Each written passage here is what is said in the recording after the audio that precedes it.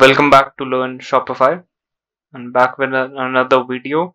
So this video is regarding creating a slideshow with a different image for mobile and a different image for desktop. So as you can see, I've recently installed the Dawn theme. So here we only have a single option. So this image will be displayed on the mobile and desktop, right? So I have created another custom slideshow section. It will not be having all the functionalities of the slideshow, like for example the text field, but as I'm creating it for free, so I have my own limitations. So I'll be sharing the code of the slideshow, in which you will have auto rotating slideshow as well, and you will have a pagination dots below the image, and you will be able to add different image for desktop and mobile. So let's get started. I'll share the description. I'll share the link in the description. Sorry. So here is the link. I'll provide it in the description. So you just have to copy the code.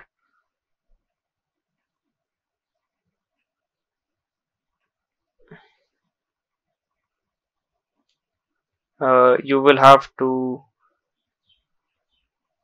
go to the edit code part, and before you do it, make sure you create a copy of the theme, because in case if you're a beginner and you mess things up, you will have a backup of the theme. So I'm not creating a copy, but I will suggest you to create a copy. Then you just have to go into the edit code, go to the sections part, add a new section. We'll name it as slideshow 2.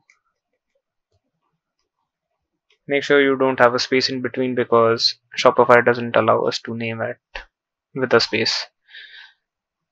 Click on the done, select all, paste it, and then we'll save it. We'll go into the customizer and refresh it.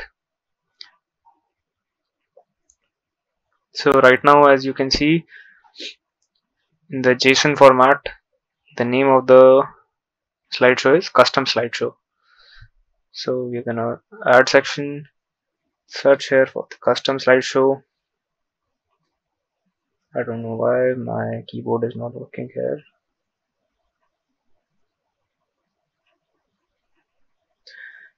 So we'll add a custom slideshow. We'll place it on the top. We'll add 2 slides, just to let you know you guys that we have a sliding functionality. So see, we have a different image for desktop and a different image for mobile. So we'll be using a horizontal image for the desktop and a vertical image for mobile. Same for the different slide.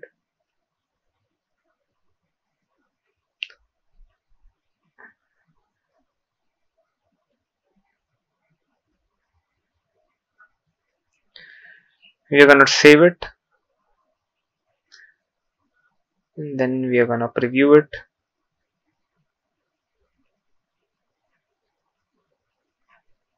So as you can see, the pagination dots are also coming, and see, the auto rotation is working.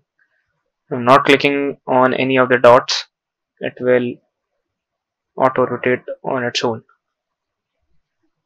So if you want to increase or decrease the speed of the auto rotation, you can do it in the custom the customizer. Just click on the custom slideshow, right? So here you have a basic slideshow section, and if we go on to the inspect part, you can see we have different images showing on the mobile, and we have different images showing on the desktop. So I hope this video helps you, and yes,